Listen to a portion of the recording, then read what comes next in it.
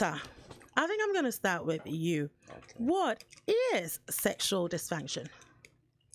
Okay, the technical definition for sexual dysfunction is any problem that occurs during the what we call the sexual response cycle, and that actually prevents an individual or a couple to enjoy satisfaction from the sexual activity.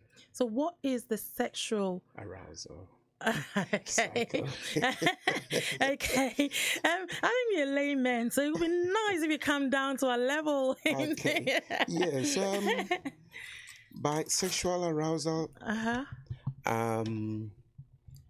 cycle, we mean any process. So we're talking about the different processes that take place from the arousal or excitement stage to the main activity itself. Okay. And also we call something the plateau stage, and then we have the orgasm stage, and finally what we call the resolution.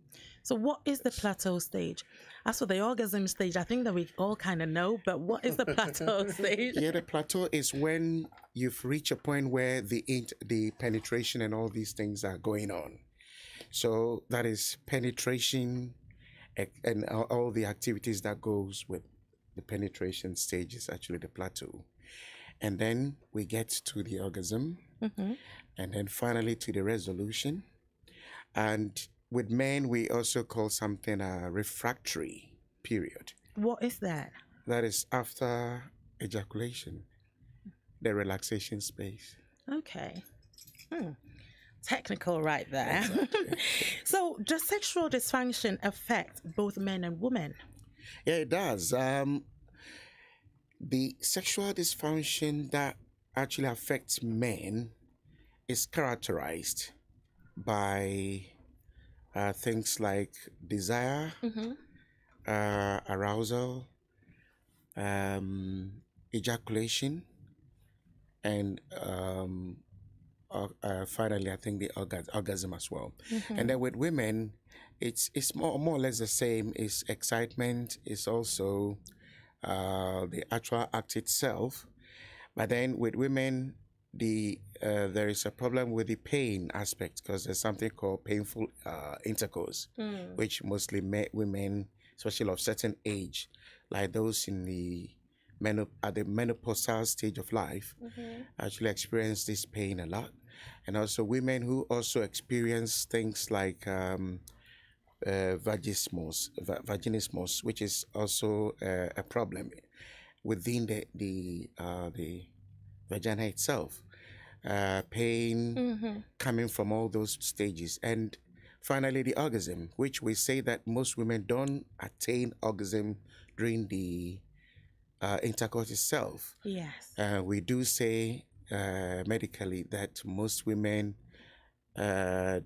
do only enjoy the penetration and whatnot, but not the actual orgasm. Unfortunately, we have about 50 to 70. Can I say that we enjoy orgasm? Women enjoy orgasm. However, some women do not orgasm during penetration. Thank you for correcting that. Thank you for correcting that. Yes, that is very true. You do not orgasm, or you don't reach the climax during the penetration or the intercourse itself. So which is also another big problem, because we say that about 50 to 70% of women do say they do have some form of orgasm, and the rest don't have it at all during the intercourse anyway. Yeah. So yes, so orgasmic problem and the pain and also the excitement, the arousal is also what characterizes the sexual dysfunction in women. Right.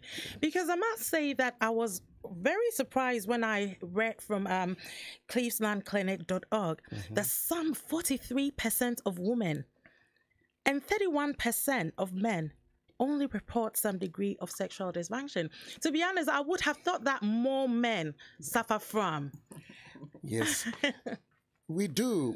I think the Cleveland probably have been a bit generous about this matter, because I think from what we know, the little I know from my own research, especially I based lots of research in the African community. And also when I went to Ghana recently, there were some studies I did. What came up, I just did a few things here and there, and I saw that when you take about 10 men, you get about 6 men that actually have the problem. Some form of dysfunction. So Cleveland was actually generous, I would say, or economical by putting these, this kind of statistics. But I think it is more than that. It's just more than that.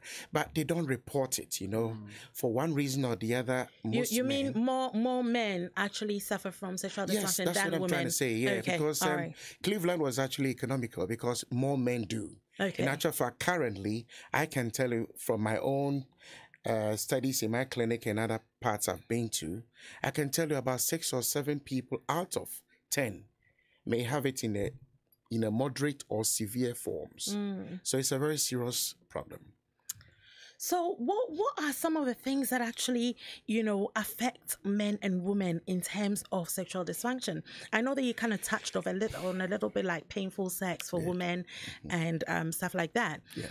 What actually caused that? When it comes to, if you're referring to painful sex, then we are talking about women with dry vagina. Okay. Anybody with dry vagina actually is having problems with, hormones, because usually hormonal imbalances actually leads normally to this dryness. So is it mainly menopausal or? We have different stages. Yes, anytime a woman loses or there's reduction of estrogen secretion or production within a woman, there is a serious dysfunction within the hormonal system. So it is not necessarily a menopausal issue. Yes, it is usually menopause, because that is when there is cessation of periods. I have to explain that. And also where ovulation doesn't really occur very much, and also the ovaries don't really produce what we call estrogen.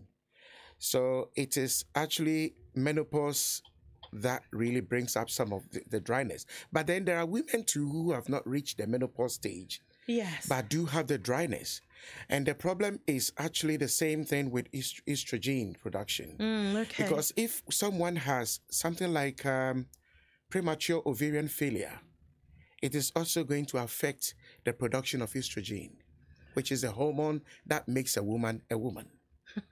Wow, that is interesting. Well, if you have only just logged in, you are listening to the Bedtalk show with me, Adwoa, and we have Dr. Egan right here and Chris Decker right here. He is silent for a little moment, but don't worry, you will be hearing from him very soon. Okay. Just keep your dials logged in. We will be right back. Consider that life wasted. Consider the heart of the family ripped apart. Consider the potential never realized. Are these the things you consider when you carry a knife? It's not about street cred or respect. It's about staying alive. Drop that knife and save a life. Gwenton slowly, supporting all family and young people. What do you like for breakfast? Well, it depends what mood I'm in. If I'm happy, I like a little bit of porridge with banana because I'm feeling healthy. If I'm in a... Me, I like a bit of fruit. Nice apples, sliced apples. I love banana. a cinnamon and raisin bagel, some scrambled eggs, and a bit I say nice English bit. Salad, fruit and orange. I like wholemeal bagel with a bit of cream cheese on it and some bacon and then some avocado. And on the side, I like to have fried egg with bacon, with baked beans, toast. I normally take my cocoa. Yeah, I'm a Ghanaian. I'm a typical Ghanaian, so I like my cocoa. I'm not too sure. I normally don't eat breakfast. It doesn't matter how you like your breakfast, or you may not like breakfast at all, but you will love the sound of your radio when the breakfast is Afropolitan. Watch out for the new ABN Radio Breakfast Show with Efuadum and Abeye Bonsu. ABN Radio, London's Afropolitan radio station.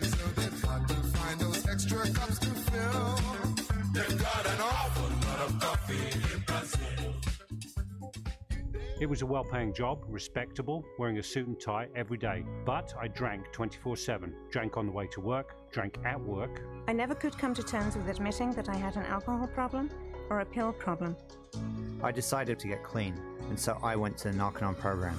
Not only did I handle my drug addiction, I completely knew how to live life. Call Narconon today at 01435 512 460. 01435 512 460. ABN Radio, London's Afropolitan radio station. Welcome back to the Bedtalk show with me. We are live on ABN Radio, London's premier Afropolitan station. So talking about sexual dysfunction and the impact it has on relationships and marriages for that matter. And in here with me is Dr. Regan and Chris right here. So, Doctor, we were talking about, how it affects men and women and, I think we want to explore a bit more in terms of the spectrum that it covers. And so what actually is sexual dysfunction? I know that we talk about erectile dysfunction. What other stuff are there that comes under the umbrella of sexual dysfunction? Okay, if we are referring to men, then we are firstly talking about going to talk about erection, which is the first one and which is the major thing that most men actually complain about. So erectile dysfunction is inability to sustain or to achieve and sustain firmness or firm penis to enable a man to perform sexual intercourse, in simple terms. Right. So first of all, you have to be able to achieve it, that is erection, and you also have to be able to sustain it over a certain period of time, to be able to penetrate the vagina, which is another thing, and stay long enough to give satisfaction. What is long enough? Well, how long is long? If you get in for about 1 to 3 minutes, we say you are too short. Okay. So that means you've not been, long enough. And we also say that from 3 minutes to 7 minutes, we say that, yes, you've done very well. Okay. And then from 7 minutes to 14 minutes, we say you've done very, very good. Well done. Wow. So if you can manage anything beyond 14 minutes, then you are super. Well, guys out there, if you're listening and if you manage anything between 7 to 14 minutes, no, 7 to 14 is good. We say you stayed long enough, but then anything beyond 14 minutes, then you are super. Well, if you are staying more than 14 minutes, I need you to call me right now. You might win some kind of a trophy for that. Because Dr. is saying that you are I'm telling you. Okay. So what other thing apart from erectile dysfunction comes under sexual dysfunction? So the erection is one. Erectile dysfunction is number one. So you should be able to achieve and sustain over a certain period, and do it to the satisfaction of yourself and your partner. That's number one. So anything short of that is an erection dysfunction. Now the next one is also about, then we also talk about libido. So libidinal problems also is a very big issue because some people do not have the libido or the sex drive at all. And these things happen when people have things like hormonal problems, because we do say that when a man have testosterone deficiency, then they face this issue of libido problems. And libido is also another thing that most guys are actually facing. So it's not only about erection, but it's also about getting even the drive itself to be able to get erection. Because before you can have the erection itself, first of all, the whole thing takes place. We say a physiology of erection actually starts from the brain. So we have physical side of it, and we have the psychological or the psychogenic part of it. Right. So the psychogenic or physiological, part of the erection actually starts from the brain. So we say that the brain actually uses all the sensation organs, smell, hearing, everything, and then once the arousal is achieved. Now, arousal actually occurs when you have seen the thing and appreciated what you are seeing, first of all. So sight is very important, and other factors. Then after that, then the brain actually conducts, nerve impulse and a sense information. And this information goes through the nerves and also goes through the hormones. Yeah. So once the brain sends the signal, and then the signal passes through the spinal cord and goes into certain areas of the body, which I mentioned one or two. There is a place called the lumbosacral, sex centers along the spinal cord. And the spinal cord, by definition, is something that is just within the vertebrates, the spinal vertebrae. So spinal cord is just weaved around the spinal cord is weaved around the spinal health, or the vertebrae, the bones at the back. Okay, doctor, you did mention something about the loss of drive for men and stuff like that. Yeah. What about women? What actually caused that loss of drive for women? It's also the same, what do you call it? The hormonal imbalances as well. Right. You see, one of the major things that actually cause sex arousal or libido problems in both men and women is actually the hormone, as I mentioned. When men have low testosterone, they have a problem. And when women have low levels of estrogen, they have a problem. So it's actually, first, a hormonal thing. And second, there's also something to do with anxiety, which is a psychological thing. Right. Anxiety and depression, all these things actually come to play when it comes to these things. Because we do hear about performance anxiety and stuff like that. Yes. Is that part of the anxiety that you're talking about? Yes, I'm talking about this part of anxiety, because if a man actually has had, bad erection in a previous relationship, and he's meeting a woman for the first time, and he has the fear that, on this occasion, I might experience the same thing I had in the previous, encounter. Of course, he's actually going to have this, be anxious and feel a bit, worried about these things. So normally when it happens like this, then it affects the erection itself. Because as I was saying, first you need to have arousal. And that was what I was trying to explain before, using all those technical things that I know you'd really like to know. No, we just want the layman's language. Okay.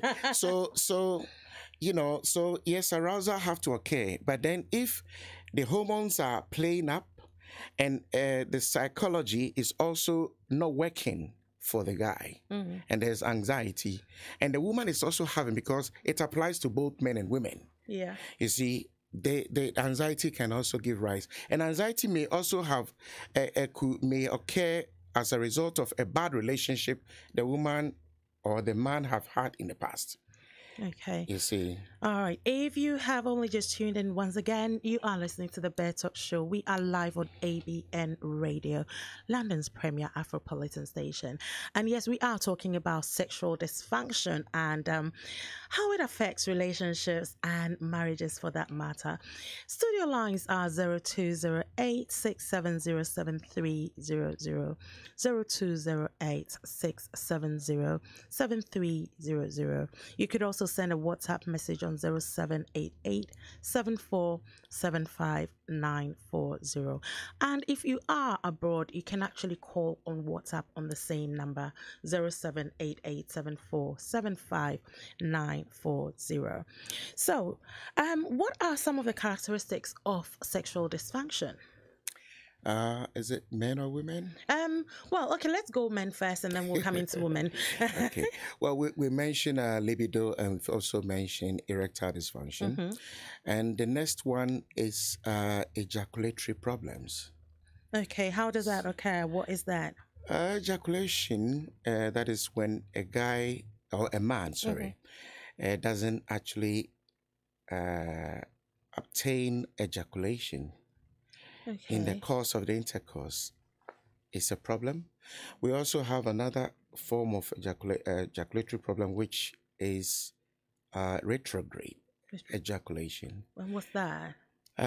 When you see, ejaculation occurs when semen is actually passed through the urethra. Urethra is the tube that is within the penis, where we also pass urine. It's the same place where we pass or we actually discharge semen or sperm. So when there is a problem within the urethra, sometimes instead of the sperm to go forward, it actually retrogrades, it goes back. Oh, wow. Okay. That must be painful. Yes, so that also causes a lot of problems with ejaculation. And another thing is about premature ejaculation, which is the most talked about sexual problem that our brothers talk about. And I've faced a few of them this week in my clinic here in London. I met a guy who actually told me he has had this problem for a while, where his is just a very serious one, because as soon as he gets into the vagina, he discharges. So he doesn't even have to do any hard work at all. Whoa. Yes, so ejaculation problem, this premature ejaculation issue is just big as erection is. Doctor, is it not because there's so much pressure on men to perform? You remember we touched on this thing sometime, but that a lot of people a lot of women tend to discuss this thing where some people are saying, oh, if you're a man, you should be able to go longer. And so, like, that hype makes some men also have that anxiety to want to. Very much. You see, we spoke about anxiety, which I'm glad you brought back to that. Now, you see, to understand this particular question you're asking, let us just go back to how this thing actually starts. You see, erection doesn't have to. One doesn't have to have erection for over 30 minutes or even over 20 minutes. You see, our sisters have to understand these things, because sometimes when people watch pornography, you see, and they see men doing this thing over lengthy periods of time, it makes them think that, well, every man should be able to do things like that. It kind of becomes an expectation. Exactly. It kind of becomes an expectation on every guy or man to do this. Yeah. But you see, we even say that sometimes porno itself is not real. It's fake. It's fake, you know. It's an act. And it's an act, and also sometimes, even if there is any genuineness about it at all, then probably the men are given some medication or injected certain things to allow them to prolong the whole thing. But I'm trying to use this medium to advise our sisters. You see, like I said before, if your husband or your partner is able to at least maintain, it's a very hard thing. And why I'm saying it's hard, so at least from today, everyone can form their minds about these things. Erection is not a simple thing. First of all, blood has to flow. First of all, another thing is the brain has to also act to pass certain information to the nerves that are within the pudenda and other nerves that are within your genitals. And then something has to happen within the genital itself. We have things like corpora cavernosa, which Doctor, is please come down to our level. please. And that tissue within, you know, because when we were kids, I do remember once upon a time we used to think that erection is just like having some stick inside your penis, and at some point the stick just gets up and then that's it. You see, and some people were even using things like, oh, it is like iron rod. Oh, it is like, you see, it is not that simple. We have tissue, spongy tissue within the penis that actually have to swell. And how does it swell? The brain sends signal to the penis when you are aroused. So physiologically, you need to be aroused first to get these signals sent by the brain through the production of something called neurotransmitters that will send all the information to the brain, to the penis, and also to the heart. So when your heart is not even functioning well, you see, we say a healthy heart is a healthy penis, and it is true. When the heart is not functioning well, it is actually going to affect blood flow. And in fact, the heart has to pump blood for this to occur. And then if the heart is performing its functions, natural functions, then the blood vessels also should perform their functions as well. That's very interesting. I like what you said about a healthy heart is a healthy penis. Yes. So if you're listening out there, that is a slogan for you. A healthy heart is a healthy penis. So you need to make sure that your heart is functioning very well. And then, if I'm allowed to just finish that portion. Okay, finish that. You see, so the blood vessels must also be working very well to allow the expansion. Expansion has to occur within the arteries, which actually takes the blood flow from the heart into systemic circulation. And then the smooth muscles within the penis also receive information from the brain to relax in order to allow blood to flow into the penis. So these activities must occur naturally. It's a tight sequence of activities that have to occur before even erection. Even a man can get even a little bit of erection. Wow. Doctor, does this happen within a specific age range? Age counts a lot. Age is very, very important when it comes to sex because people actually experience erectile problems as they age. So we say that at age 40, about 40% of men will begin to experience one form of sexual dysfunction or the other. At age 40, about 40% of men will experience that. And should they be worried when that time comes? Or is it something is it like a phase? Does it come and go? It is something that can come and stay permanently. Wow. Yes, it all depends on how healthy. So when we say when you are healthy, then we mean everything else is working very effectively. So if you are healthy and you are 40, you shouldn't be so much scared anyway, because of course everything is if your heart is working well, if your blood vessels are good, if your brain is also functioning well, because the brain should function well for this to occur, erection. So it's a whole complex of events that occur. So 40 years, most men will start slowing down from age 40. That is a scientific fact. However, there's a however here. You can escape some of these things, and I'm talking about the seriousness of it, if you are healthy and you are keeping your mind and your heart healthy as well. That is very interesting. So yes, we are talking about all things erection and sexual dysfunction this evening. We are going to take a short breather. We will be right back. Keep it logged in. Consider that life wasted. Consider the heart ripped out of a family. Consider the potential never realized. Are these the things you consider when you carry a knife? It's not about street cred. It's about staying alive. Drop that knife. Save your life. Mixpiration with Bright every Sunday evening from 6 to 8 p.m. is just fun. It's exciting. It's a mix of contemporary R&B and pop gospel music right here on ABN Radio. Enjoy great themes every Sunday evening with Bright on Mixpiration. A blend of great inspiring songs just for your Sunday evening relaxation. Tune in from 6 to 8 p.m. This and every Sunday. They're on ABN Radio, London's Afropolitan radio station.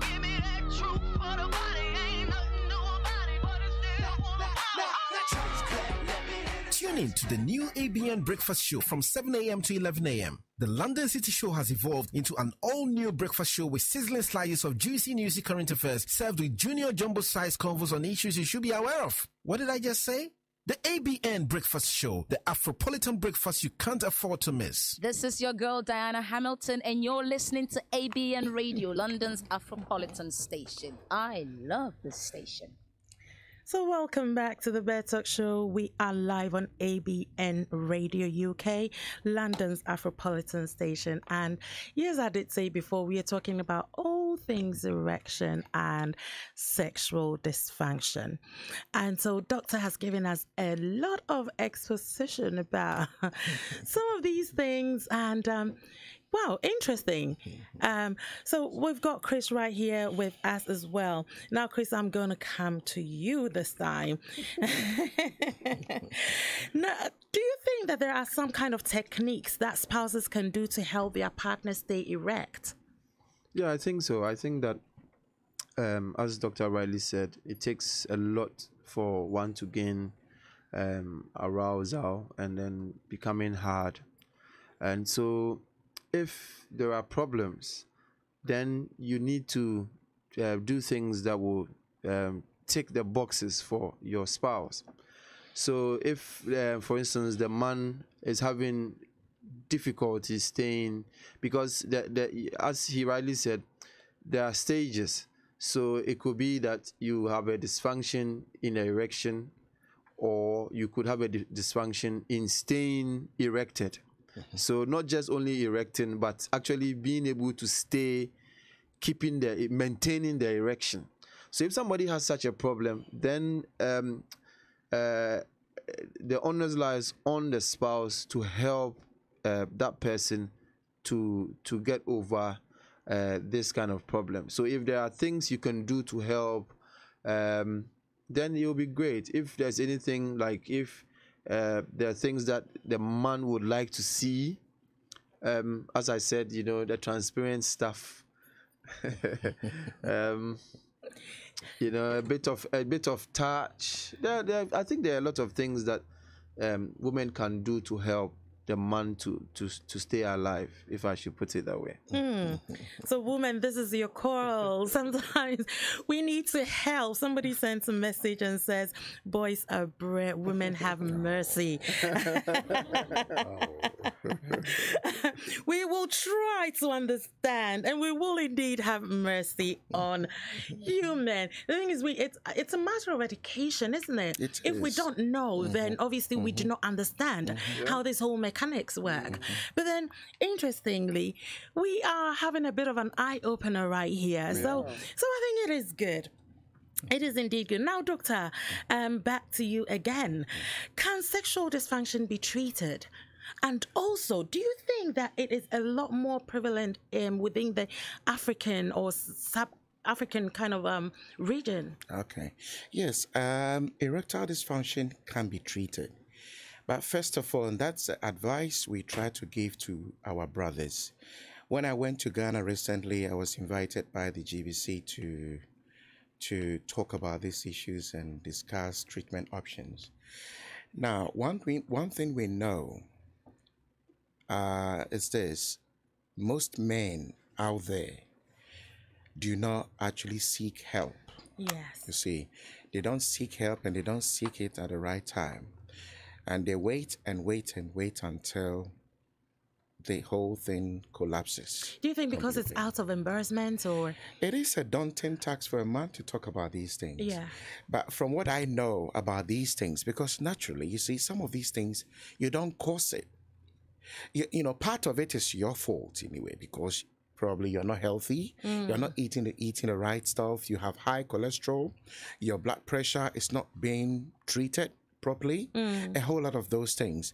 And there are other things like psychological aspects to the problem, which, although you have control, you may not probably have control. For instance, if you're under certain form of stress, if I have a patient who's under certain form of stress or going through what we call chronic stress, one advice I give to this patient is, stress is going to kill your penis. You see, why do I always say those things? One, for a man to have erection or to perform well in sex, first of all, you need your testosterone to be okay. Yes. You see, you shouldn't be deficient in testosterone. So testosterone is actually a hormone that actually makes a man a man. Let me put it that way. Now, all these things comes down to testosterone because it is the hormone that gives us our secondary reproductive organ, characteristics, etc. It's also the one that actually helps us to sort of produce sperm, etc., etc. So the testosterone, which also comes under something called androgen, and androgen also comes under something called corticosteroids.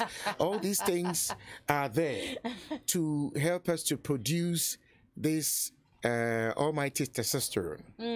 Now, when you come under any form of stress, and especially the stress becomes a prolonged issue, what happens to you is androgen hormones such as testosterone is actually going to be converted to something called cortisol. Right. And cortisol is a hormone that is used by the body to fight stress. Okay. You see, Doctor, we've talked a bit about men. I also want to bring women in because you did say that women also suffer from sexual dysfunction, and we did mention a bit of painful sex and what have you. Do you think that contraceptives also affect libido for women? Yes, it does. In fact, if you're a woman and you are taking contraceptive pill, you have to be careful. We have the double hormone contraceptive and different types. And you see, the medical aim of contraceptives, or the technical aim for contraceptives, is simply to suppress ovulation. Yeah. And to suppress the production of estrogen. These are the two things. So at least if these two things are not happening, it means pregnancy is not likely to occur. It's as simple as that. So that is why we give the name contraceptive. So it is just fulfilling these two, or satisfying these two aims: suppression of ovulation and the production of estrogen. Now, if you are taking a pill and you have taken it over a certain period of time, one of the things it's going to do to you is, of course, you are not going to be pregnant, which is good. You achieve that aim. But then it is also going to cause other things, because the hormones that are actually being injected into your bloodstream through this thing, because remember that it's contraceptive pill contains synthetic form of estrogen and progesterone. And these two hormones have to be in a certain ratio for a woman to be fertile. Now, if these things, the synthetic form has been produced to you in your system, and it is suppressing ovulation, it is also causing other problems. Of course, a woman is going to gain weight naturally. And this weight gain is also going to lead to a whole lot of things. Within the fat tissues, we have an enzyme called aromatase, which also converts, estrogen into other things, you see. So it's a very a whole cascade of events. Wow. So what we are trying to say is this pill actually leads to a place where libido cannot occur, because where estrogen production is suppressed by ovarian activity, a lack of proper ovarian activity, it is also going to affect the way a woman feels about sex itself.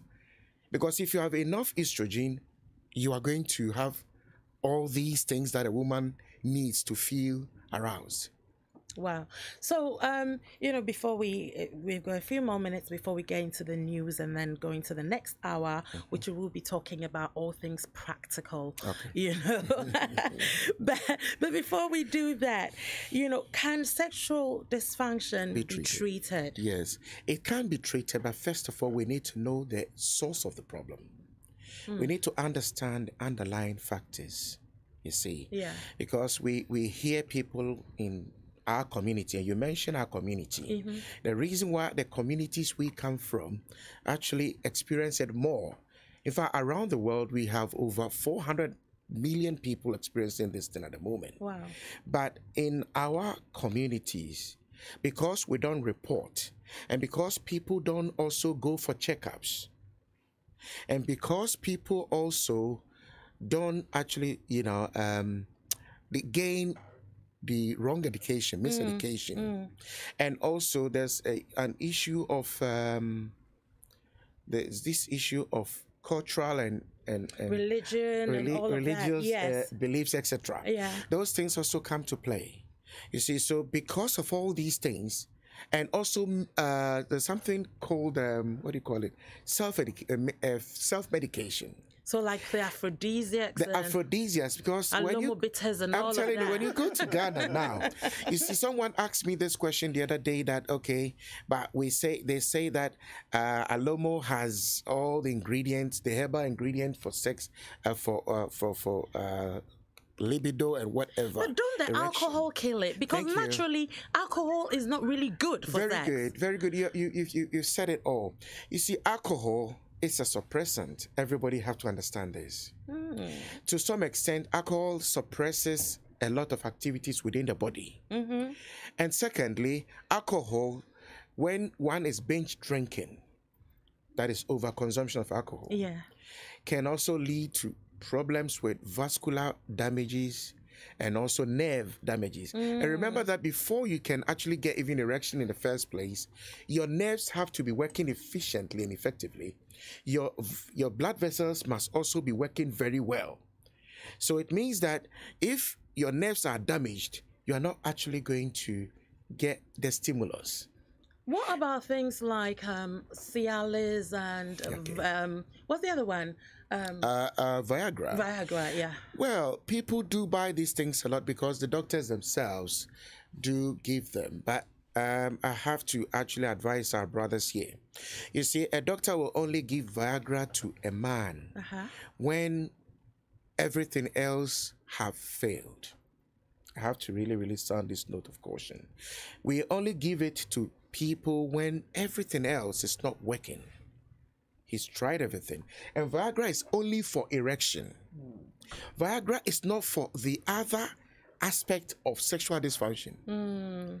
Because I mentioned arousal. You have to have libido. You have to have desire. And people only seek to deal with the erection aspect alone.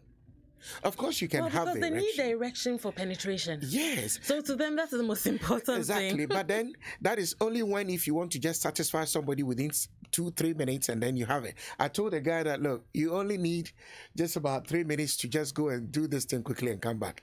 Because you don't have, most guys, they can't do more than 5 minutes. But the things like Viagra and the Cialis, doesn't that prolong the time that you ejaculate or orgasm or what have you? You see, what Viagra and Cialis actually have in common is they actually have certain ingredient in there called PDE5, phosphodiesterase 5. It's a very powerful enzyme.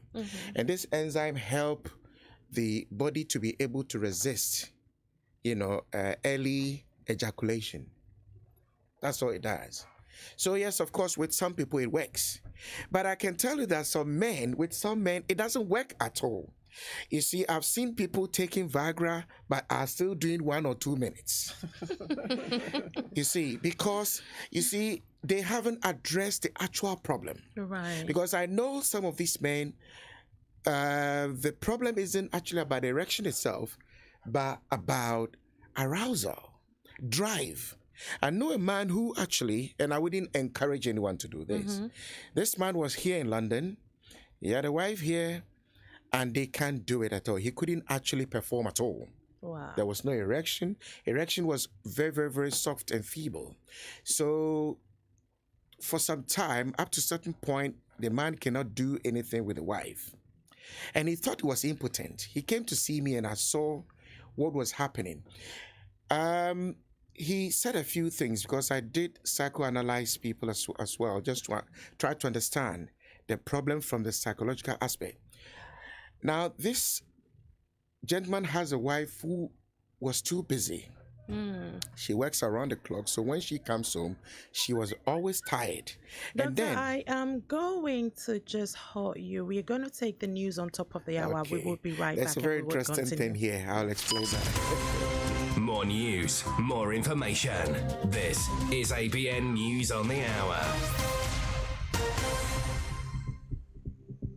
From the Sky News Centre at 10, the Russian Defence Ministry has accused the UK of staging a chemical weapons attack in Syria in an attempt to provoke conflict. The Foreign Office says it just shows how desperate Moscow is to pin the blame on anyone other than their client, President Assad's regime. US State Department spokeswoman Heather Nauert says the facts have become too inconvenient. The UK, I'm confident in saying, had absolutely nothing to do with it. It is the assessment of the US government, the British government, the French government. I can not speak on their behalf, but we've all been having conversations and sharing information, and we can say that the Syrian government was behind this attack. The UK's National Security Advisor says Russia has been spying on Sergei and Yulia Skripal for at least 5 years. The former spy and his daughter were poisoned in Salisbury last month. Sir Cliff Richard has cried in court as he told a judge he thought he was going to have a heart attack while watching a police raid on his home broadcast live on the BBC. The singer is suing the broadcaster for breach of privacy. Bomb disposal experts and police have been dealing with an incident at Peterborough Prison. An RAF bomb disposal van could be seen at the jail as a police cordon surrounded the area. Hundreds of people gathered outside Ulster Rugby Stadium earlier before their first home game since 2 players were acquitted of rape. They don't want Paddy Jackson and Stuart Olding to be reinstated into the team. The issue seems to be dividing opinion. Tonight is specifically a call to Ulster Rugby and the IRFU to take action on what we see as a very worrying underbelly of sexism and misogyny. I think it's a load of nonsense. I think the guys have been tried for what they were accused of. That's it. And Chelsea have made a formal complaint to UEFA about how their fans were treated during last month's Champions League match at Barcelona. They say they've received an unprecedented number of complaints from supporters about the brutality of stewards and police. That's the latest. I'm Laura Safe. Consider that life wasted. Consider the heart ripped out of a family. Consider the potential never realised. Are these the things you consider when you carry a knife? It's not about street cred. It's about staying alive. Drop that knife. Save your life. Hi, this is Rodney Hines. And I'm Michael. Join us on the Voice of Sports show each and every Saturday on ABN Radio. We'll keep you bang up to date with all the latest football scores and we'll discuss all the big talking points in the world of sport. So don't forget, join us this Saturday, 4 till 6 on ABN Radio UK.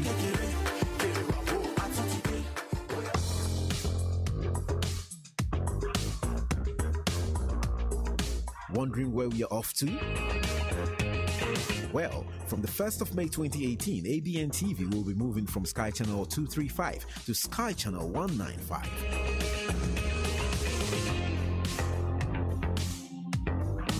ABN TV, your favorite black broadcaster. Tune in to the new ABN Breakfast Show from 7 a.m. to 11 a.m. The London City Show has evolved into an all-new breakfast show with sizzling slices of juicy newsy current affairs served with junior jumbo-sized convos on issues you should be aware of. What did I just say? The ABN Breakfast Show, the Afropolitan breakfast you can't afford to miss. Yo, what's going on? It's your boy UG Official. And right now, you're tuned into ABN Radio. Make sure you don't touch that dial. Stay tuned. Welcome back to the Bedtalk show with me, Adwoa. We are live on ABN Radio, London's Afropolitan station. And so you can give us a call on 0208 670 7300. 0208 670 7300. You could also send us a WhatsApp text, or if you are abroad or want to call us on WhatsApp, number is 0788 7475 940. 0788 7475 940.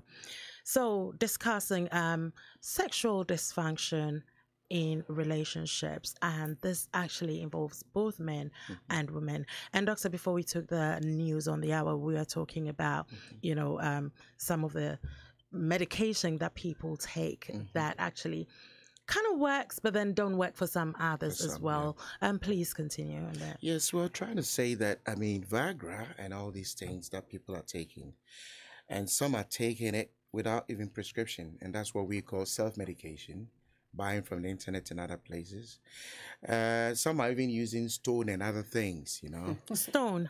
Stone. There's something called stone. Oh, okay. That today doctor is letting all the secrets of the men out. Because you see, my concern is all these things, there's no scientific evidence to show whether they work at all or how they work and what is within them that causes, you know, especially with these herbal stuff. It's like, what do you know? What's gone into it? So we are concerned. I'm concerned for the brothers who are actually buying these things indiscriminately, because you see, for all you know, it could even cause or even worsen or aggravate the problem.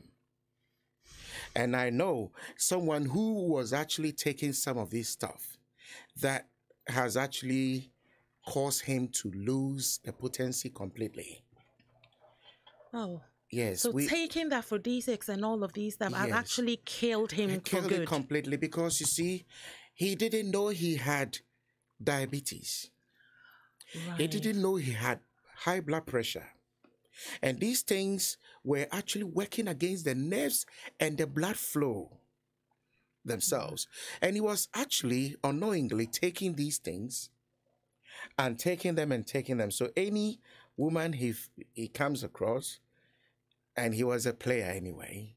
So any woman, he was playing the field, all right. So any woman he comes across, he has to use some of these weapons. And it has gotten to a stage where it's not actually getting there. So what advice would you give to these guys that are taking these Alomo and all the other bitters that are on the market? Okay. Because a lot of people are actually taking them. You see, first of all, if anybody listening to this program have any of these problems, I mean, any of these things I've mentioned here today, you first of all have to seek help. Dr. Richard Egan is just along the High Street in Lewisham. Okay. I have actually specialized in the treatment of these sexual dysfunction problems.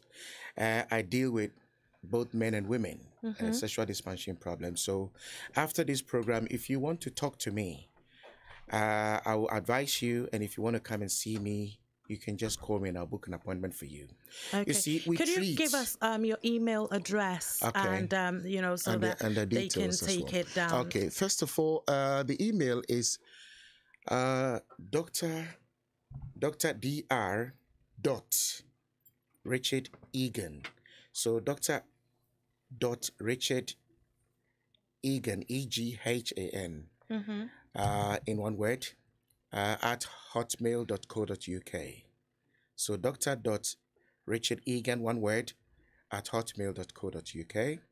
And there is another email you can use as well, and that is Radiant Life, Radiant, RADIANT, Life 87 at gmail.com. So Radiant Life 87 at gmail.com. Amazing. So that is Dr. Richard Egan's details. So if you want to contact him privately, then please, he will give it that again before the show ends. So, you know, because I think that he's well vested in this subject. Exactly. And if I have time, I'll go on and on and on. I know. And he will be very helpful. So if you want to contact him privately, because I know that a lot of the times people don't like to call and share their problems on the show. But yes, but feel free to contact Dr. Egan about this. I mean, if somebody wants to call and we'll give them a pseudonym, we can also... Exactly. So please give us a call as well. Let me mention the numbers again. It's 0208 670 7300. 0208 670 7300. You could also use the WhatsApp text on 0788 7475 and he is right here to take all your questions that you have for him. So please do give us a call. You don't have to mention your name. If you are Kojo and you want to call yourself Adwoa, that's absolutely fine. It is acceptable. Okay. And so yes, talking about sexual dysfunction, and the call is coming through, so we will take that call. Hi, good evening. You are on the Bedtalk show. My name is Adwoa. Who am I talking to? Hello. Hello. Hi, good evening. Oh, hi, good evening. Could you kindly bring your volume of the radio down? Okay. Thank you. Thank you very much. Who am I talking to? Yeah, you're talking to Michael. Hi, Michael. How are you? Yeah, not too bad. Oh, thank you so much for calling. What have you got for us? Yeah, just want to make a contribution. I think I've had the doctor a little bit and feel like asking one question before he goes. Is he gone already? Yeah, not too bad. He's right here, so you go ahead. Yeah, well, just want to ask a question. Yes, go on with the question. Okay, is Dr. Sida is gone? Doctor is right here. He's here. He's listening to you. Oh, okay. Doc, you've done so well. I was in as much as I came in a little bit late, but I had a bit of your discussions. The question is, what is the possible implication for men if you want to go on a contraceptive? So if a man wants to go on contraceptive, what is the implication? What is the possible implication? I know men as well go on contraceptive. Yes, we do have different forms of things that men take to sort of prevent them from impregnating women. Apart from condoms? Yes. Okay. Yes. So there are some operations that are performed for men. And this operation can go the other way because it can be revived. After the operation has been done, they can revive the activity if actually they want to. But sometimes it doesn't really work for most men. So the contraception you're talking about can be done. It is done through operation. There are certain operations that can be done to tighten certain areas in order to stop you from, producing sperms, etc., and discharging sperm as well. But sometimes it can go very bad. It may not even. I would say that some men don't actually get the erection back after that operation. So, it's you may be lucky to get it back, but most of the time, some men, even if you can get your erection back at all, it may not be as effective as it was before. So, I wouldn't advise anyway. I would simply, because this operation, which I can use a technical word for it, is called vasectomy. Oh, yeah. So this vasectomy, you just have to be very careful. Depends on who does it for you. But I wouldn't really recommend it to anyone because the side effects can be very bad, just like every operation. Okay, but actually not the operation I heard about. I heard about you can take the tablets or the injection. There are medicines like that as well. Yeah.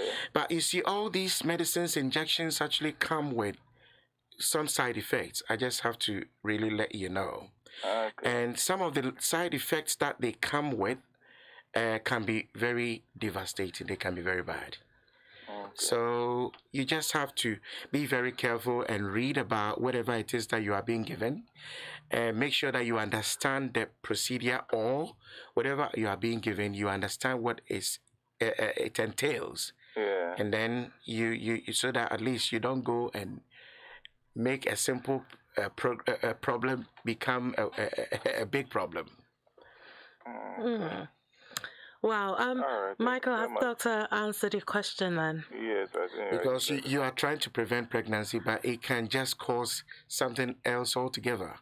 So my advice is you just need to understand what you are being given, and whether, because definitely the doctor will explain to you what those things are. And I will advise our brothers out there that if you don't understand anything about this topic we are talking about, because these things, this issue is a very delicate issue. It is. Anything to do with sexual dysfunction is delicate. So if you don't understand anything, you need to seek medical advice. You see, because self-medication is very dangerous. Those who are taking Viagra without prescription and so on, I can advise you to put an end to it, because it can worsen the problem. Wow. Thank you so much for your call, Michael. Yeah, you're welcome. All right, give us a call again if you've got any other questions to ask. With our pleasure, we'll do. Thank you so much. You guys are doing very well. I'm still online, actually, but if I've got more questions, I will call back. All right, thank you. Bless you. Thanks so much. Bye for now. Well, so that was Michael. Michael, thank you so much for that call. This is the first time that I've actually heard about men taking tablets as form of contraception. I know about the vasectomy and maybe condoms, but I did not know that there were tablets and injections for men as well. Yeah, there are things like that.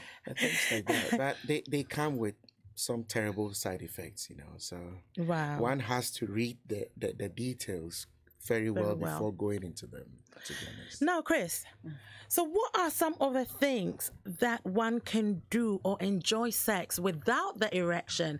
Because I'm sure there are people listening out there who are probably going through this kind of problems. And so, they are not really being fulfilled in bed. They're not being fulfilled at home. How are some of the things that one can do to enjoy sex without an erection? Well, I think that, as discussed, ultimately penetration isn't the only way to enjoy sex. There are so many other ways that couples can actually engage themselves in that will help them to enjoy sex. I think that even for the woman, if I'm correct, it looks like you enjoy foreplay even more than you do enjoy penetration. And as very correct. Yes, and as Dr. rightly said, more often than not, you don't even reach orgasm during penetration. Yes. So then, if especially the man is having erectile dysfunction, then they would have to do other things, oral sex, having longer foreplays, and doing.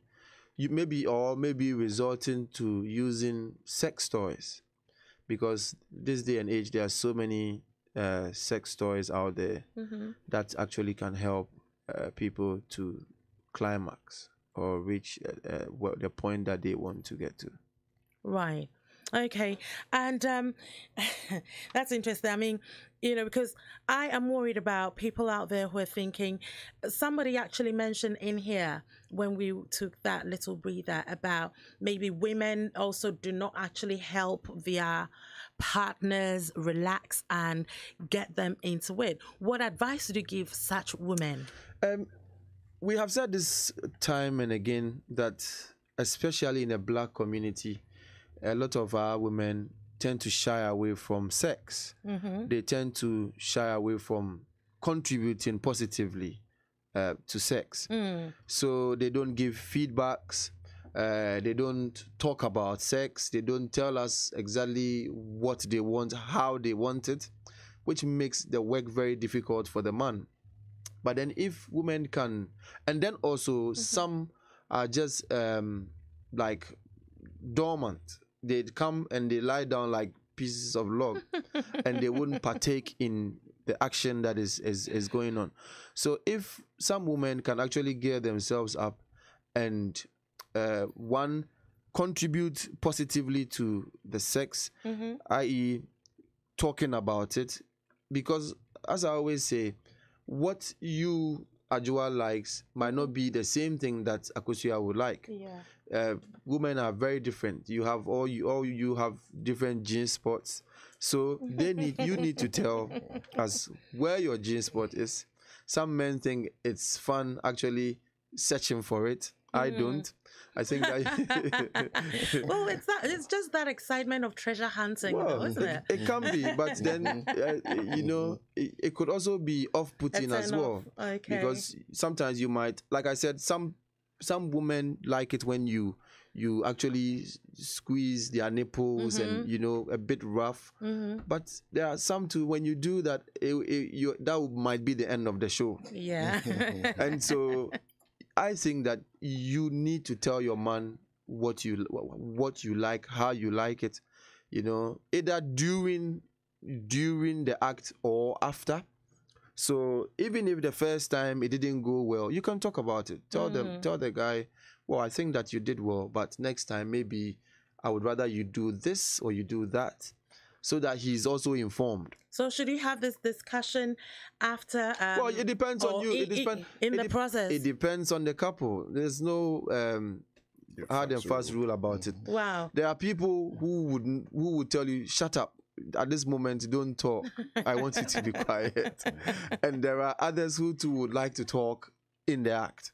So it depends on the couple. If Actually, you want to talk about someone also sent a message to say that, where is it? Let me read it again. And the person says that, well, women, sometimes you need to make a lot of noise. It gets us going. Yeah, exactly. So that is somebody's... Actually, I know a couple where this thing came up. The man actually confided in... Oh, there's a call coming through. Let me pick that call and we will... Hi, good evening. You are live on Bedtalk show. This is ABN Radio. Who am I talking to? Hi, my name is Alex. Hi, Alex. Thank you so much for calling. What have you got for us? Yeah, I have a question for Doctor, if he's still around. Yes, Doctor is still around. Okay, yeah, Doctor, a quick one. I don't know if this is Penny's, the size of it going down. I didn't listen from the beginning, so I don't know whether you talked about it. No, we haven't actually mentioned that, so it's a good thing that you've brought that up. Yeah, so the size of the penis going down, I don't know how to put it, but is it also an erection problem or not? So what are you trying to say, Alex, that if the size of a penis is too big or too small, is that a problem? No, if the size is, say, diminishing.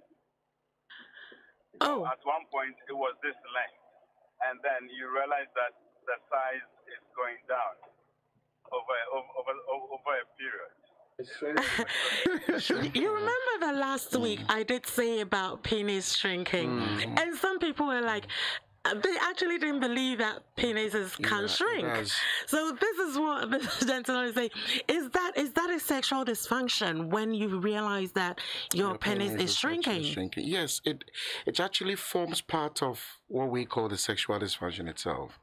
It comes under size, and we say, well, size matters in some circumstances. Size do not matter in others.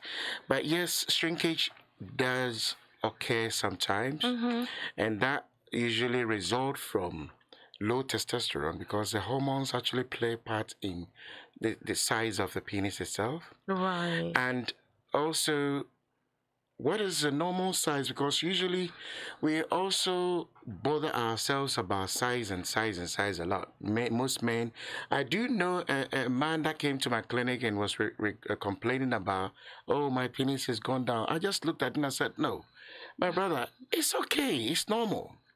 He said, no, I mean, I can see that it was bigger than this and now it's gone down. I said, no. Let me tell you, you see, when men are gaining what I would say visceral obesity, that is the big belly, put it that way, the pot belly we call it. So they are kind of enlarging in size. It's enlarging in size. This thing actually goes inside. The penis actually goes in. So it doesn't shrink per se? It doesn't. With some men, with others, because of scar tissue. Because if you do have scar tissue within the penis, it can also cause pathological shrinkage. Right. That is scar, because some people do out of scar tissue resulting from an injury.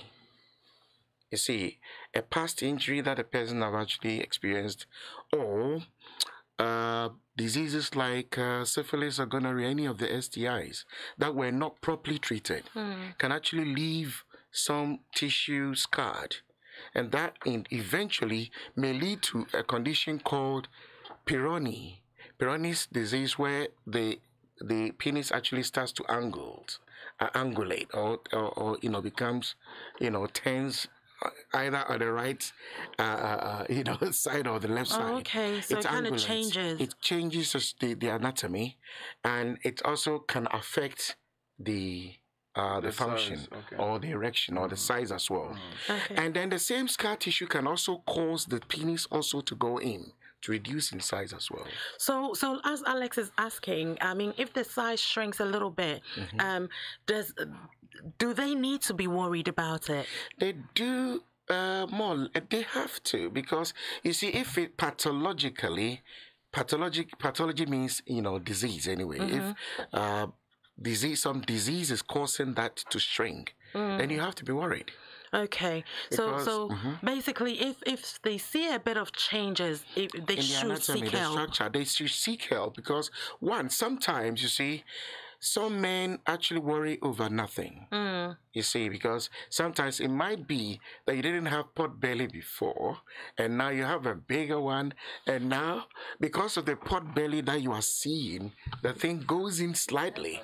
It looks like it's gone in, but might still be the same size that you used to have before. I think it's all because of the pressure. Like I keep saying, some women will tell you straight up, your thing has become small. You see, we have to advise the sisters here as well, because you see, we have something called micro and macro sizes. You see, the micro size is anything around 2.9. About 2 point. In fact, the normal penis size, let me put it this way. Okay. Doctor, I'm just finding out, have you answered Alex's question, because he is on the line? So Alex, so all I'm trying to say is, if the penis has shrunk, it has become small, and you don't seem to, it wasn't like what it used to be, then we first of all have to actually find out. We have to investigate. So you can contact me after the program. I can show you things you need to do to find out what's happening. You can also come to me, and I can investigate for you, just to find out whether it is a normal. Because remember that as we grow, as we age, some changes occur to the penis as well. At some point from age 50, 60 going, some men do... Say again? I'm 37. Oh, then you are too young for that. Yeah. Okay, so it means if you have seen any such change, and you think it is not normal, and it's not something that wasn't there before, then I will advise you to call me after this program. Let's discuss it, and I'll show you what you need to do, because it might be that you may have had some STI. You see, like gonorrhea. Say again. Not at all. Not at all. Okay. Then so I think that it's best to discuss that later offline. On. Yeah, and then we'll find a solution. So Alex, if you're listening to the end, Dr. Can I just also say, I went to see the GP, and the GP said it's okay. I should just do exercise. Okay. So I don't know whether it's psychological. It's psychological or something. Yeah, sometimes it can be psychological. As I said before, sometimes it might not be anything we have to worry about at all. It could just be that, like you were saying, the pressure on men, and especially when men are watching too much pornography and see you know what I'm saying? Too much big penises, they tend to worry a lot about theirs, But if you allow me to explain sizes, normal penis sizes, you will know that men shouldn't even worry too much about penis size at all. Yeah. Unless otherwise, if you are a micro person whose penis is, that is erect penis is about 3.9 inches. No. 3.9 inches. Yeah. Okay, I'll do that off air. Your email address again is radiantlife87@gmail.com. Yes, and I can even give you a number if you want, WhatsApp number. that you can also take that as well. And just in case if you want to send me a WhatsApp, it's 079 1 minute. 079, yeah? 340 yeah.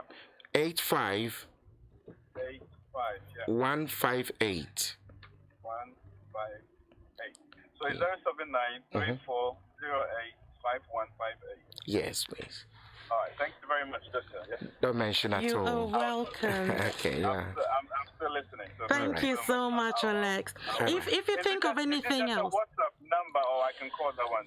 You can call that number as well, or I can give you another number you can call as well. Okay, maybe he can send you a WhatsApp number and then you can communicate, outside of the show as well. That's fine. Okay, so thank you so much, Alex, for your call. If you think of any other question, give us a call. We're right here.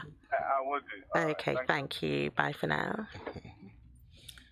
So that was Alex. I think that was a very good question because it was one that we were about to get into it, but we hadn't yet. But yeah, sizes. And yes, sizes do shrink at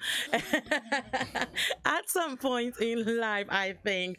But then doctor is saying if they do, then you might want to check it out because who knows, it might be a problem. It might be a problem. Yes, sometimes it might not be. It might not be. Sometimes it might be psychological. And also, like you said, I mean, age actually brings a whole lot of changes to the anatomy and the physiology of the body. So if you see any such change, you need to contact us and let us just advise you on what to do. Because, size, you can only see your proper size when your penis is erect. So if the penis is not erected, then of course you cannot see your normal natural size. But some men, especially in the boarding schools, when guys the men go to bathhouse and they are bathing and they see other men, they compare themselves exactly with long and big ones. They usually get scared and get worried about these things. But we've come to know that there are two types of penis. But first of all, if it is in a flaccid form, don't worry about it. Flaccid means not erect. If it is non-erect, don't worry. It is not your normal natural size. When it is erect, then of course this is where you can measure the size you have. Naturally. So then there can be an erection competition right Exactly. here. So some men do worry these, but it's not a big issue at all. Okay. Size matter to some women. It depends on the anatomy of the ladies or the woman's vagina, because sometimes if you can fit into, there's something called lock and key. If I can lock into yours and you can take whatever size I have, which naturally women have that elasticity.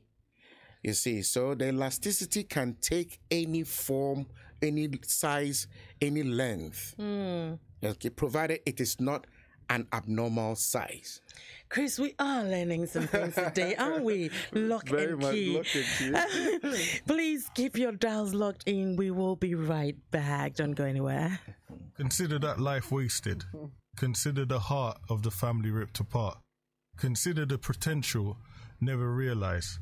Are these the things you consider when you carry a knife? It's not about street cred or respect. It's about staying alive. Drop that knife and save a life. Quentin Slowly, supporting all family and young people. What do you like for breakfast? Well, it depends what mood I'm in. If I'm happy, I like a little bit of porridge with banana because I'm feeling healthy. If I'm in a... Me, I like a bit of fruit. Nice apples, sliced apples. I love banana. a cinnamon and raisin bagel, some scrambled eggs, and a... I say nice English breakfast. Salad, fruit and orange I juice. like wholemeal bagel with a bit of cream cheese on it and some bacon and then some avocado. And on the side, I like to have fried egg with bacon, with baked beans, toast. I normally take my cocoa. Yeah, I'm a Ghanaian. I'm a typical Ghanaian, so I like my cocoa. I'm not too sure. I normally don't eat breakfast. It doesn't matter how you like your breakfast, or you may not like breakfast at all, but you will love the sound of your radio when the breakfast is Afropolitan. Watch out for the new ABN Radio Breakfast Show with Efuadum and Abeye Bonsu. ABN Radio, London's Afropolitan radio station. Find those extra cups to fill. They've got an awful lot of coffee in Brazil. The Discourse on ABN Radio, engaging our community with discerning conversation. Join me, Esther Alade, on The Discourse, where we will be redefining perspectives with authentic analysis. Join The Discourse from 7 a.m. to 10 a.m. on ABN Radio. This Friday and every Friday on ABN Radio, London's Afropolitan radio station. We're online, DAB, and the ABN Radio app. Welcome back to the Bedtalk show with me, Adwoa, Armah-Appiah. We are live on ABN Radio, London's premier Afropolitan station. And so, yes, we are talking about sexual dysfunction. I think that this program has been very educative. I mean, Chris is sitting here. Chris has had a very easy day today. Very much so. Doctor is here, so I don't have to say much. Yeah, but I think that we are learning a lot of stuff at the moment, and I am liking it. Now, Chris, I'm not happy that you're having a break, so I'm coming straight to you. Do we require a good, or does a good sex life require a rock hard penetration? No, like I said, penetration is not the only form of having sex or the only way to have sex. You could do so many other things. And so if rock hard penetration is good, I'm sure for the man and for the woman. Because if you're a man and you are able to get it rock hard, then yes, you would enjoy it. And if the woman also gets it that way, then she will also enjoy it. But then if that is not happening, then you need to be looking at other ways and means of satisfying your desires. So what are some other things that one can do to actually, achieve a fulfilling and fantastic sex life whilst going through these challenges? Like I did say, first and foremost, you need to identify some of the things apart from penetration that excites you. There are people who would anytime, any day prefer oral sex over actual penetration. If the woman is able to perform oral sex on the man, some men actually really like that. So if the guy likes that, then that could be something that you could look at. And then, as I also said, there are so many sex toys these days. So if the woman is also having issues, because as we've learned today, women can have a lot of dysfunctions. Yeah. So if the woman is having issues, then you could also look at other things. Now there are sex dolls. I don't know if the couple approve of something like, because not every couple will approve of these things. There's so much material in this millennium. There's so much material out there. There are rings that would help vibration. So many other lubricants that would help stimulation and a whole lot. So it all depends on what the couple really wants to do. And something might excite one couple, it might not necessarily excite the other. So you just need to look around, see what will work best for you, and go for it. Wow. So that is interesting. I mean, we have to try and find ways and means. That is what I'll say. Now, Doctor, when you mentioned this lock and key thing, does that mean that women also have sizes? Yeah, they do. Women have sizes, but the good thing about the vagina is it actually has an elasticity system within it. So it means that it can actually absorb anything that comes its way naturally. But you see, some women complain. These are things that I'd like to talk about. But when it comes to sex, we talk about micro penis, and we also talk about abnormal penises. And the elasticity, of course, can take a lot. But up to some point, the woman cannot take it no more. Yeah. You see, because there are penises that naturally are very, very huge and abnormal. It needs to be said.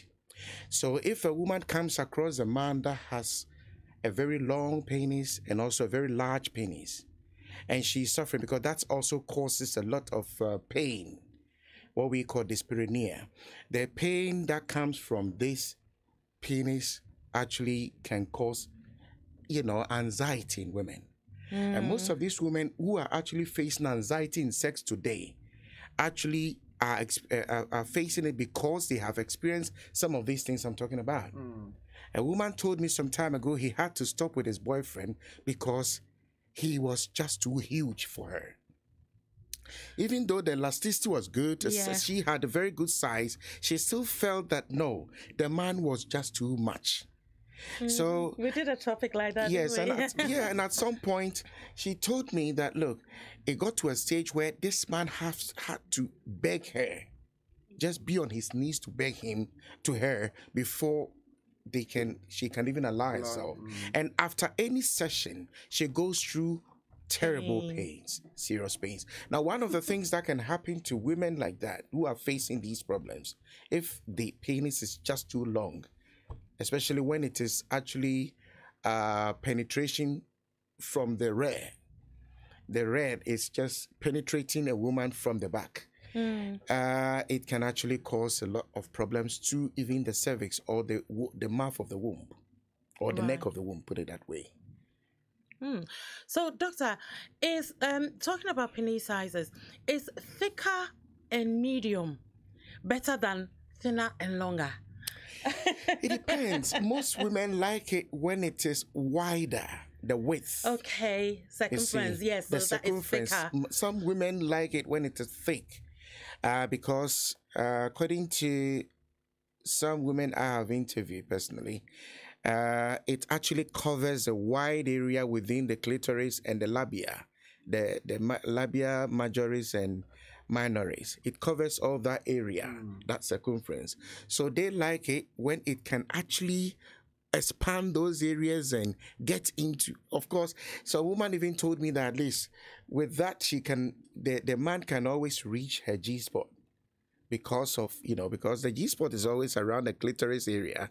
If you are going to treasure hunt it, it's just around those areas. So they believe that the wide ones can hit that area. And I've seen a man with a very wide one, like, this snake, what's the name again? Is it anaconda? Or one of those. Very, very, very wide. And I couldn't really believe. In fact, when I saw his girlfriend, I really felt so sorry for her, because it was just too big and wide, you see. But I think she was enjoying it because they were always together. But like I said, our sisters do have expansion systems within elastic systems, which can actually expand to some point to accommodate any size that comes in. And with the men, those who have bigger problems are those who go beyond what we say 12 to 16 centimeters or 4 to 7.63 inches, etc. The length, and those with the widths that are wider than 4.7 to 5.2 widths. Most women suffer from such men. Okay. A lot. Okay. You see, but other than that, if you're a man and you have something like the length of about 4.7 to about 6.3 inches, at least most women would enjoy you, because you are neither here nor there. You are not too. You are in between. You are in between. It's, I think many of our sisters will accommodate that. They would like to, have such a guy. But if you are having the micro one, which is about 3.6 inches, then we say you have the micro. It's very, very tiny and small. That one, then you probably need to seek help. that one. And also, if you go beyond certain discourse, a man was bragging about 9-point-something inches long, and I said, no, that's terrible.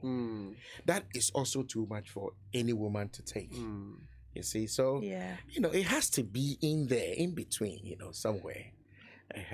But then men shouldn't worry too much. If you are not a micro penis person, and you are in between somewhere around this state, lengths I've mentioned and gates I've mentioned, then of course you should not be too worried. You see, there are people. There's also the situation where somebody could have the mighty machine and not even be able to use it well.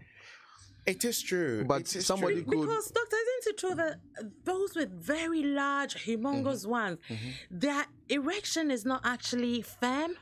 It has been reported in so many cases. Yes, it's true. Because I've seen it in different publications, in scientific publications, that is the case.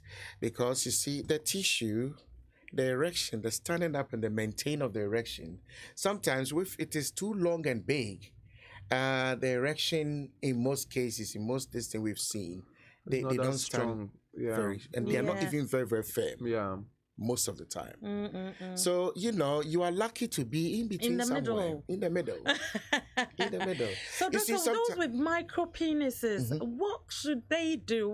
Because someone actually said that it's not their fault that they were born with that. Yes. So, do they have to be discriminated because of their penis size? No, they are not. But then what do you do if, like, you are the wife and maybe you didn't have sex before marriage as Christians, and then you get married and then you realize that, oh my God, even my little finger is slightly bigger. What do you do? How do you cope with this? The thing is, it's a very difficult, it's a catch-22 situation. It's not and $1 million question. It's not easy. Because I know, Chris, you did say that, there are other ways of satisfying ourselves. It does not have to be necessarily penetrative. But then I think that is okay when you have enjoyed yourselves for a while. And then this problem happens. But when you're starting with it, how do you deal with it? You see, this is a debatable issue because I've raised this issue somewhere before. As a scientist, I believe, but then it is contrary to what religion says. So I can't say much about that here.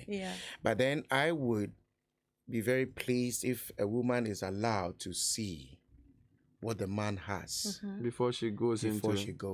But even if you don't see it, and there are times when your courtship, you can mistakenly brush against. No, is it intentionally mistaken? Intentionally mistakenly, because this is something that there is recently we were dealing with counseling a couple that are in a situation where they are married, but the man actually hid it from the woman that he had problems. Okay. He's not able to have an erection. Okay. And the woman didn't know until they had actually settled down. And this has become a big problem where we've been trying to talk. And that is also, I will call them this, about, if I'm allowed to say, deception. Yeah, because I think that, you see, sex is a very important aspect of human life on this planet. It plays a very important role. You see, and it's one of the things that we all need to feel satisfied and happy. One of the things. So I think that if you could hide such a terrible thing from a wife to be, and all that, I think it's deception, and it's not right. Someone has sent a message, and I just want to ask you.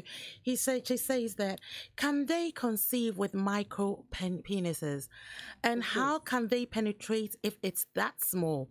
But sex is about intimacy, so sex connects people. Good. Yeah, I agree with that bit. Yes. Sex connects people, and it's about intimacy.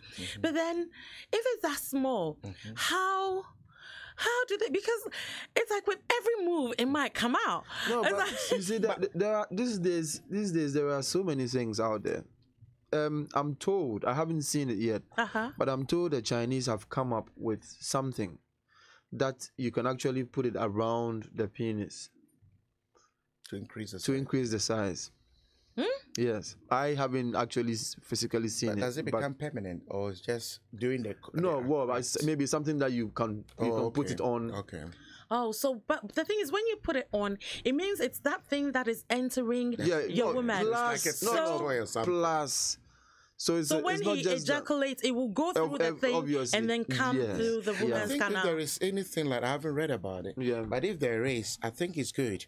But other than that, if the micro person can have erection, you see, that is very important because once he can get erection, and once he has or he was endowed with testicles, which can produce sperm, these two things.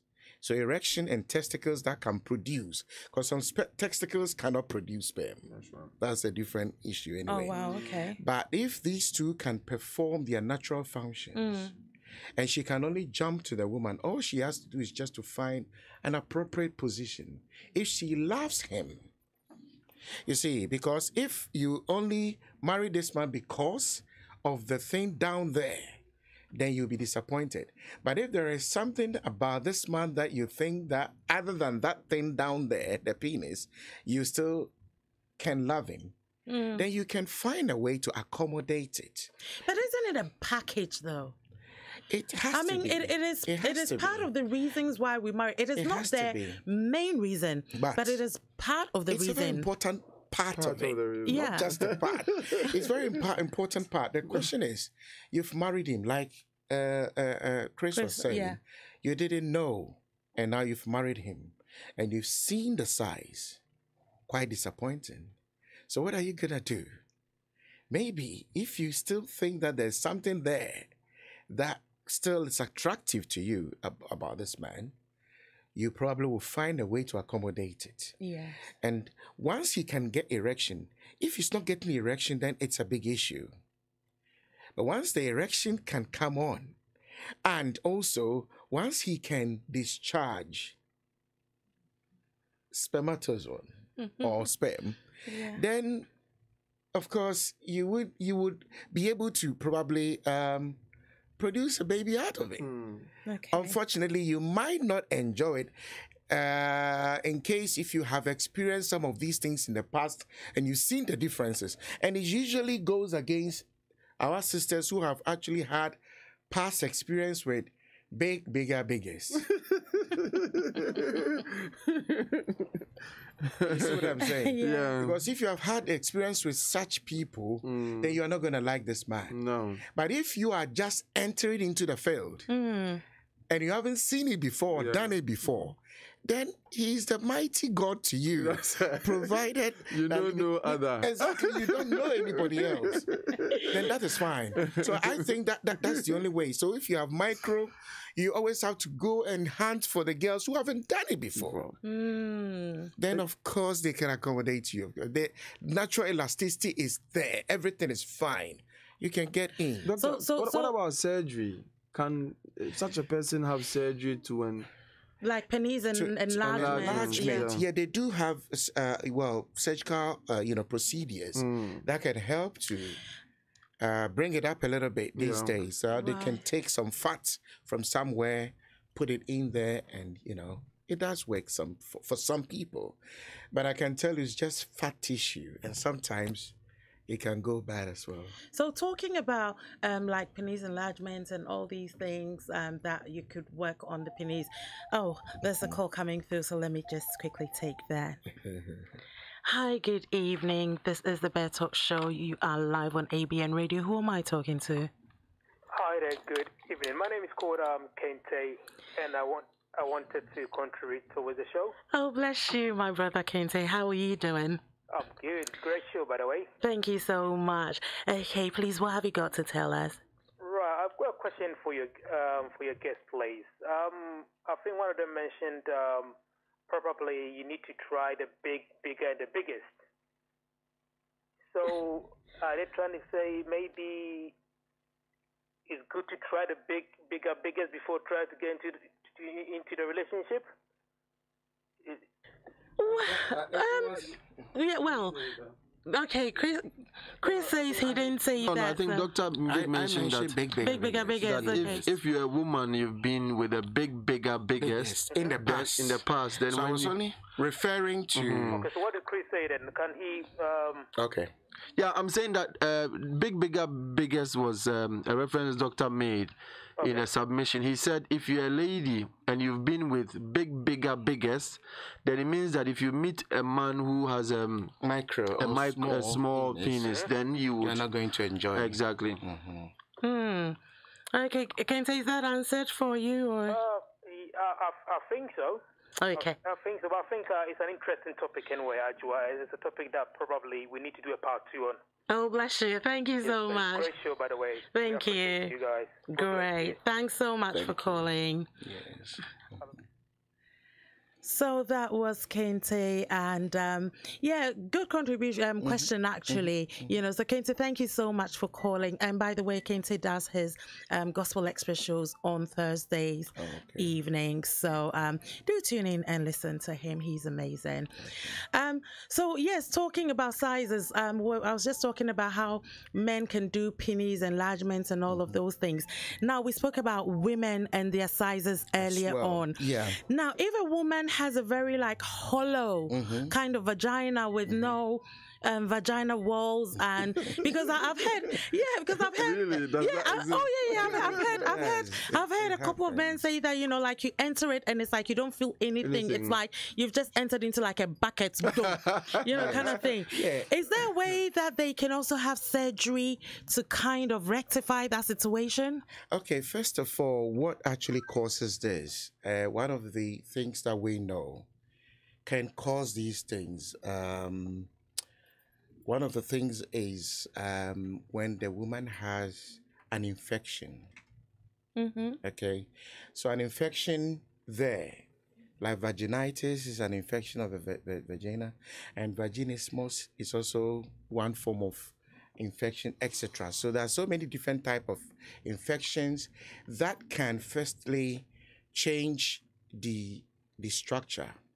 It can affect the size, it can affect the lubrication. And I want our brothers to understand this. Sometimes it's not the anatomy of the vagina that has actually expanded, but it's rather the lubrication due to chemical changes within the vagina. The over lubrication. Some women produce more lubrication in their vagina than others. Well, Doctor, someone has just sent something. I'm going to read it. I don't know how far it's true, but the person says that Caucasians have the deepest vaginas. Asians have hollow. Mexicans have loose. Black folks have tight. So, hey, there we go. It's good to big ourselves up. Anyway.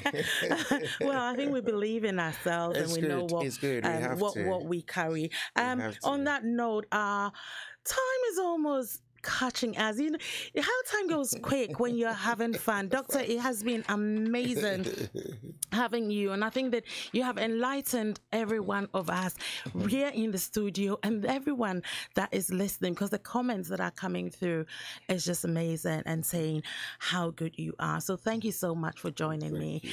Chris, once again, thank you so much for joining me. Doctor gave you a leave today. I think it would be good for this thing, if you don't mind, this to probably be done. We will talk about that, but right now I am going to go into my sex tip and then, take it from there. Today, my sex tip says that the heart shaft right. And this is what I have put down for that. I say that the man lies on his back with his legs outstretched. The madam kneels on top of him, spreading her legs and straddling him by his hips whilst facing your feet. In that kneeling position, she lowers herself onto your hard rod and begins riding you at a pace and a rhythm of her own. She can also control the depth of the penetration and lean forward to change the angle for greater stimulation. With this position, she can also easily reach down to stimulate herself whilst riding you too. And with a pillow under your head, you get that awesome view of her backside. I mean, if you don't like this one, what exactly do you want? So that is my sex tape for you today. Again, it has been an amazing show and I have enjoyed it. We will talk about whether we will do a part 2 of this or not. But thank you so much, Dr. Egan. Do you want to quickly put your email out there again? You know, just in a minute, in a second, actually. Okay.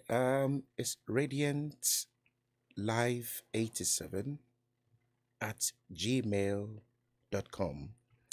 And also Dr. Egan, EGHAN, at hotmail.co.uk.